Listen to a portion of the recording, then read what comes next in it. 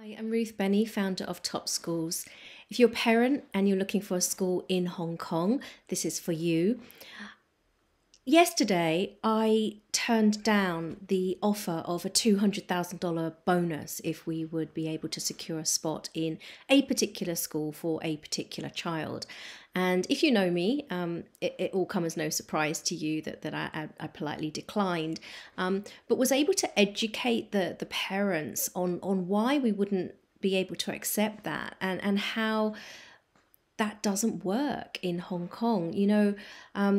We would only work with a family who were aligned with our values and our philosophy of finding the fit. And if you've heard me speak before, if you follow us, you'll know that that is our mantra.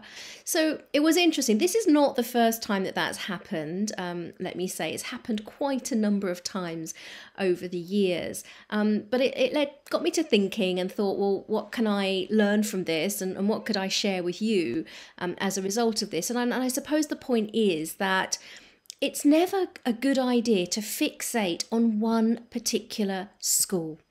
It just might not be a fit for your child. And that might just be a fact that, as a parent, we need to accept that as a reality. If you would like to get more tips, then make sure that you subscribe. So I hope you enjoyed that tip.